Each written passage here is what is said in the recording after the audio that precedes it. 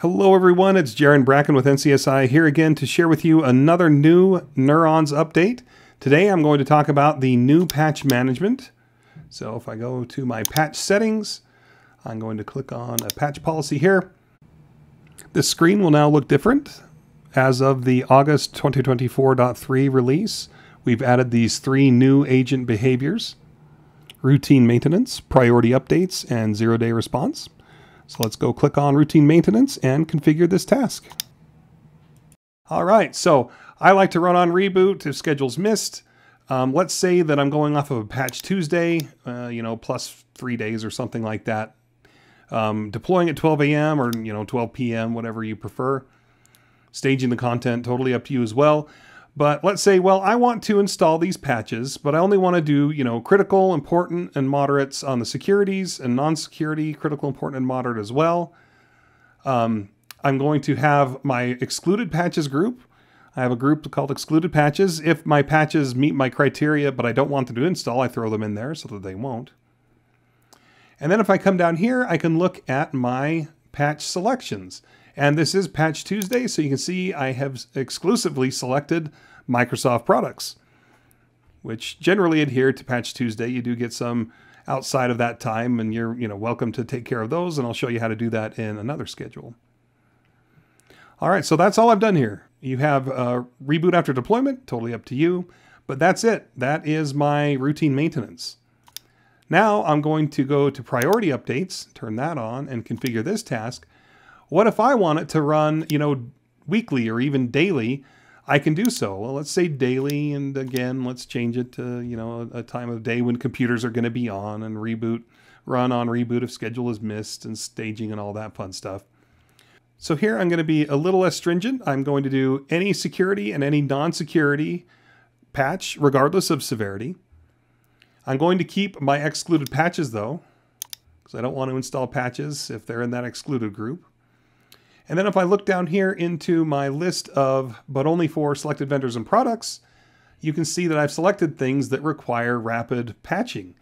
Chrome, for example, can release weekly, sometimes more than weekly. We witnessed that a little bit earlier this year in 2024, July, I believe. So that might be a good one to have in there daily. I also have Edge because it's built off of Chromium as well, so it also requires pretty frequent updates. And then scrolling down, I also have Firefox here. So this is just an example. Of course, you can set these to be whatever you want, but the point is I am able to have these settings be separate and their timing be separate, or the recurrence being different than my routine maintenance. All right, well, what about this third one here, this zero-day response? Well, let's say there was a patch that was released for, this will age me a little bit, but, back with Heartbleed. We want that patch installed immediately. So I'm going to say, okay, I want to run this on reboot. I don't care about staging. I just want it installed as quickly as possible. It's 3:40 currently where I'm at. So if I tell this to run at 4, and I only choose my patch out of my list. So, let's pretend for now that this production patches is my zero-day patch. I've thrown it in there because I know exactly what patch it is. I know exactly where I want it installed. I don't need to worry about anything else. No vendors, no severities. I really just want to install whatever my zero-day patch is here. I can do that, and now this will run at 4 p.m. So I can't hit go now on everything at once, but I can line it up so that things will happen, within 30 minutes. So I'm going to do that, hit that back button there, and that's how you would run each of these three individual schedules inside of your patch settings. This setting is now applied to a single patch, or a single agent policy, but I can run 3 independent patch scans, completely independent days.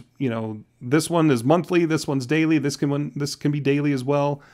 But when I'm done with 0 day, I'll of course turn it off.